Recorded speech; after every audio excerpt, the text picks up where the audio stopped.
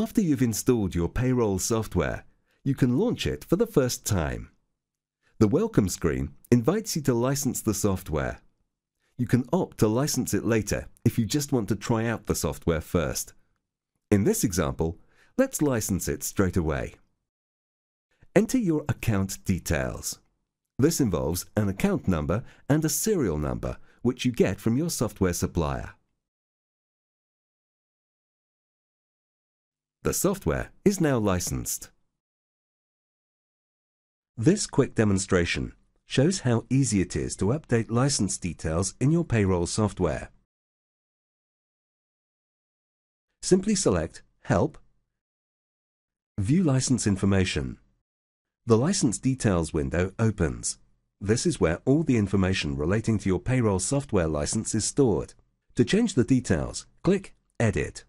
Enter your Sage account number and the serial number if you have it. Click OK. Now click Refresh License to apply your changes. You have updated your license details. Now the Licensed Options panel shows the essential information relating to your license. It may take a short while for your licensed options to be updated.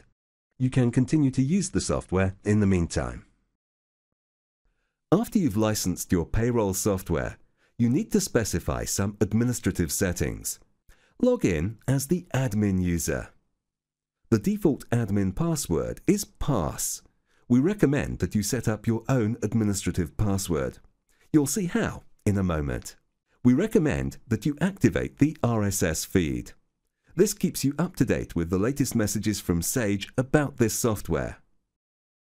Specify the software update settings that suit you. We recommend the option to download updates and install them automatically when you exit. You're logged in as the admin user. This is the user who has rights to specify system level settings. No other user has these rights. Only the admin user sees the admin screen, which is now displayed. You need to do a number of things in the admin screen to get started. First, let's set up the ordinary users who will carry out payroll processing tasks. Go to the Security menu. Select Users.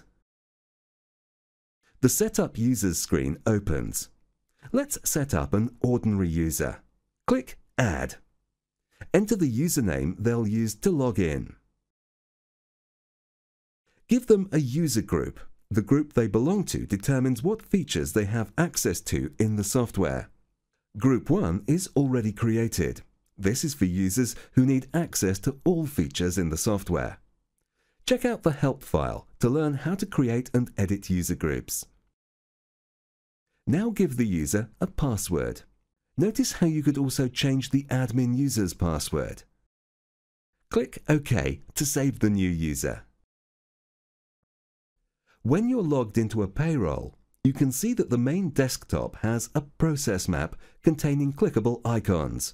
This helps you to follow the correct payroll processing sequence. This section shows information about the current status of the payroll. You need to do several things to get the payroll ready for pay processing. First, let's set up the payroll's payments. Go to Company Payroll. Select Payments. You need a separate payment for each sort of income employees in this payroll receive from this employer. Let's set up Salary. In a similar way, you set up the payroll's deductions. Go to Company Payroll. Select Deductions. You need a separate deduction for each element that reduces the net pay of employees in the payroll. One example of this is pension deductions. See the help file for more information about deductions and pensions. If you need to set up departments and cost centers for the payroll, go to Company Payroll and select the relevant option.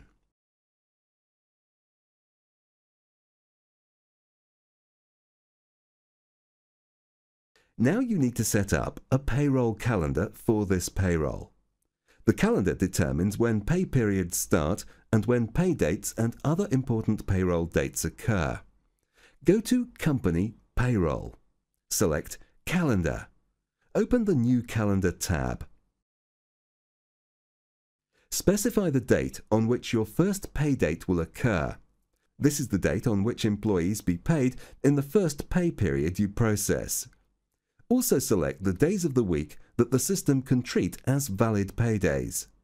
Click Update. Based on the information you have entered, the remaining key payroll dates in the tax year are set. If you are happy with these dates, save the calendar. The system is almost ready for you to start processing payroll.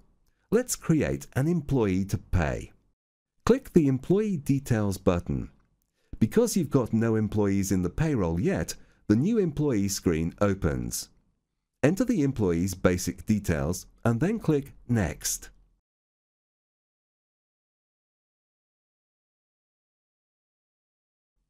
Now the employee record opens. Specify the necessary details on the various tabs. Some fields are mandatory. Click Save when you are done. With all the employees set up in the payroll, you're ready to set the first pay period and start processing pay. Click Set Period. Set the period number. Notice how the system takes key dates from the payroll calendar that you set up earlier. Click OK. To start processing employee pay, click Enter Time and Pay. There are various entry modes. Let's accept the default one and click Continue. The timesheet entry window opens. Let's go to the employee called Bill Carr. Let's pay him a salary amount. To preview his payslip, click Payslip. His payslip displays on screen so that you can check the details. Close the payslip to return to the timesheet entry window. When you're sure that the employee's pay details are correct, click Save. When you've saved every employee's payslip for this pay period, you are ready to end the pay period. Click End of Period. Now you can generate payroll reports for this pay period, such as the control summary and the gross to net report.